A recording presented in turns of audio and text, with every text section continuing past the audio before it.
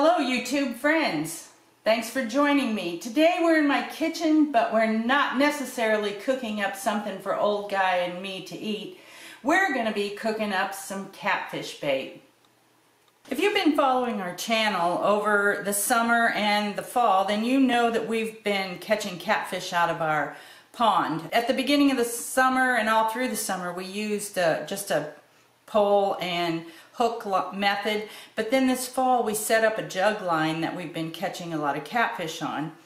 And catfish bait can get kind of expensive. Primarily I've been using the blood bait that are pre-molded pellet things that come in a bag, and then I've also used this catfish bait that is blood based that works pretty good, but somebody suggested to me that I try dog food. So I did water down some dog food. The problem with that is that I couldn't figure out how to hold it together without some kind of binding agent. So I had some of this catfish bait and I mixed the softened kind of pulverized dog food up with this catfish bait, and that helped it hold together, and it did a real good job on catching the fish on the jug line. Now we kind of laid off baiting our hooks for a while because it got cold. We were down to 6 degrees for one morning, and that's just way too cold to be out there trying to pull up catfish on and get the line baited and everything like that. It's just too cold. So we laid off, but now we're coming into a little warmer spell. It's not going to be warm, but it's not going to be as cold, where we can get out there and bait our hooks in the evening, and then in the morning feel like we can go out and check them. I miss doing it actually because I've enjoyed running this jug line. It's kind of been a fun thing, even though I'm a girl. So what I've got is 4 cups of dog food, and they're pretty small and they're kind of puppy sized, but they're actually adult dog food. And I don't know how much water I have here, but what I'm going to do is cover this dog food with the water. And the next thing is to just, I'll probably stir it up with a spoon and let it sit there for as long as it takes to soften it. It will take a few hours actually. My water was warm, it wasn't hot, but it was warm out of my tap. Well, I might mention to you why I have this bowl here, because I suspect as this dog food soaks up the water, it's going to kind of grow and outgrow my bowl. So I'll watch it, and if it does that, I will put it into this bigger bowl. And if it seems like it's soaked up all the water before I'm ready to use it, and the kibbles are still kind of hard, I'm going to add more water. I want them to be moist, but not sogged up.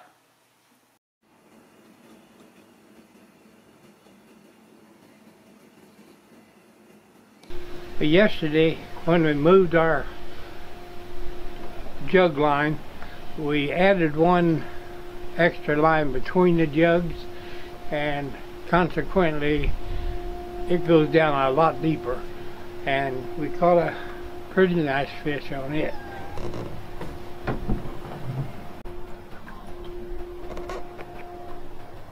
It's a little bit smaller than what we've been keeping, but it seems like a good fish, so I'm thinking maybe we should keep it. The only thing is that we're about ready to go to church and don't have time to clean it right now, but I think we're going to stick it in a bucket of lake water and keep it till we get back home from church. Oh, that's heavy. Look at my strong man.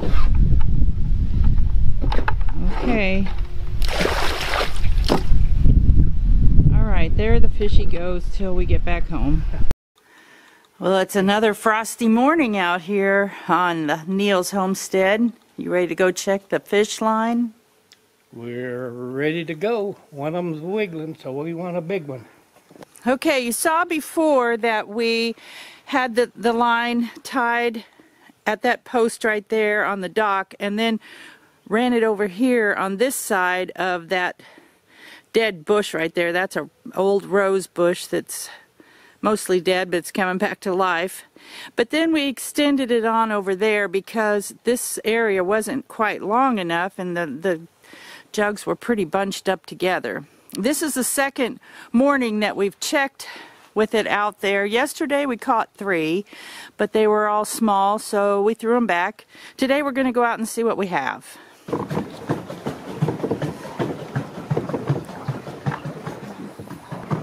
We put 2 extra lines out between 2 of the jugs, and so we have 12 lines now. That one doesn't have anything. This one has something. Yep, it's... Oh, splashed me in the eye. Okay, and it's caught on one of those circle type hooks. Okay, there's one on this one. The only thing is it's a small one too, which kind of makes me wonder if this is over here is where the little fish live. Because I think we've caught one big good sized fish over here, but caught it on another one of these hooks. I think I like these hooks because they're easy to get out, but the fish obviously stay on them. As fish. It's small also, Dugan. What are we going to do? I'm going to let them grow. I hate catching them if we just have to throw them back. Even if there's only one hook caught on these treble hooks, it's hard to get out. Harder than that other hook. So I'm thinking if we're going to keep fishing, I'm pretty tempted to go get some circle hooks. Now, is that number 3? Yeah. And there's more. I can see more down through here. Wait. This was on your homemade bait, too. That's right. That's right. No, it's not. It's bigger, but it's not big enough. Oh, boy. Okay, well, after I got the pliers, that wasn't hard to get out. That's good. Yeah. But that one right there, it's fighting pretty good. So I'm thinking it could be something worth hauling into the house. Yes. Oh, yeah. He's big. His mouth's wide open for me. See if I can get this in there. Whoa. That's the biggest... I think this is the biggest one we've caught on the Jugline. Okay, we got this nice one to haul back in. That was worth it. What did we catch? 5 total? I think we caught 4 little ones in this big one. Could be. So, well, I'm happy about that. Yeah. I'm happy about your bait. Yeah, I'll have to share with you guys what I did for bait yesterday that worked so well. So it's been about 6 hours since I poured the water over that dog food and let it sit and soak up the water. Next, we want to get it mixed up with the dough bait, and so let's go on to that process.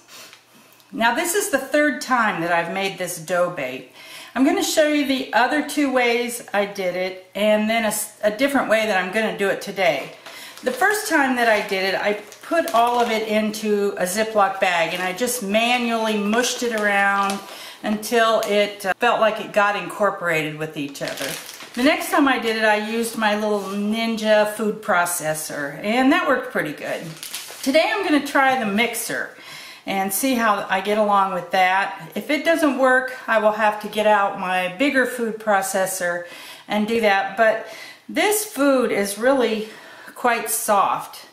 I can mash it with my fingers pretty easily, and so I think that it will work pretty good. I want this to be soft, and right now it's fairly hard. So I'm going to take the plastic film cover off of it. And I'm gonna microwave it for a minute at least and see how it looks, and I might go 2 minutes. Okay, a minute was plenty. A minute maybe was even a little bit too much because it's quite hot, and I'll tell you what, that stuff stinks. It's called stink bait for a reason. I'm going to use a bigger plastic bowl because I think I need some room to work around in there. Kind of as much as I hate sticking one of our spoons in this stuff, I am going to spoon it out and try to scatter it around in here so it's not just one big clump. And I'm going to take it over to my electric outlet and mix it, and then I'll show you what it looks like afterward. Well, I've mixed it a little bit and it's starting to incorporate. I just wanted to show you in the process what it looks like. I want to have the right amount of dog food with the right amount of gooey dough bait in order to make it all stick together. So let me do some more mixing and then we'll look at it again. It's not finished, but I've done it some more and I just wanted to show you in the process. It looks like it's clumping together pretty good. So at this point I've done it probably a total of a minute and a half maybe altogether. I feel like it's incorporated well enough, and the test is to see how it sticks together.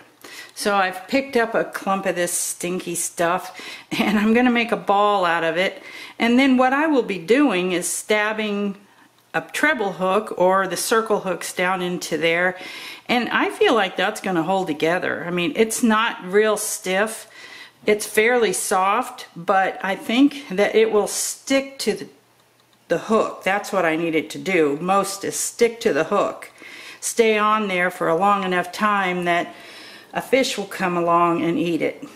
I'm even going to do a little test and take my ball that I made, put it down in the water and see what it does. It's making the water cloudy, but I don't see that it's really falling apart. But that cloudy stuff there would, I think, help to attract a fish. And as far as just falling apart from being wet, it's not. It's still pretty sticky.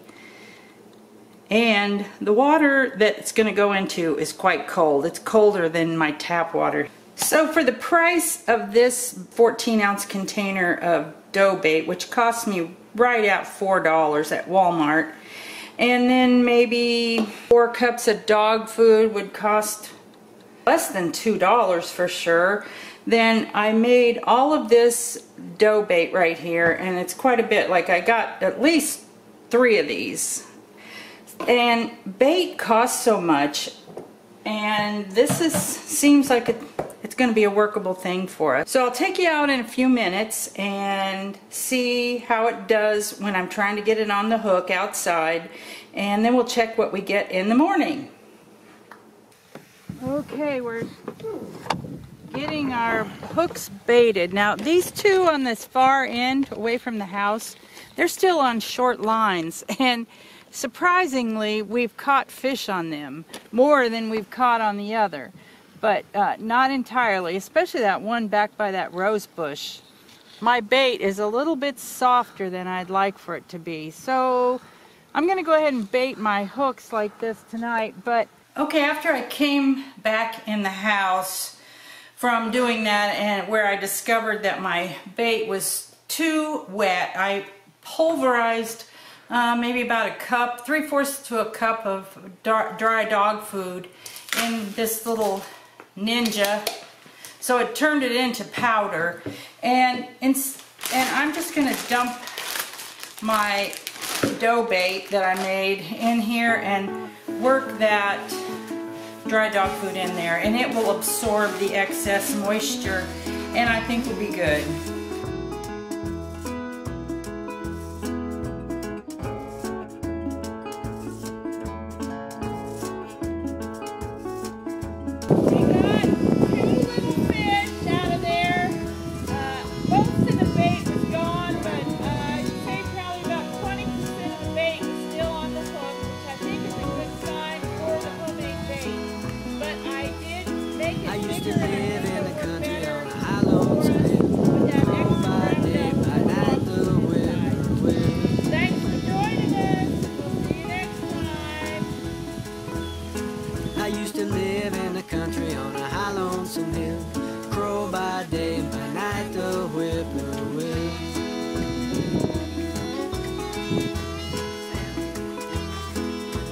satisfied, tickled too, just to be with you.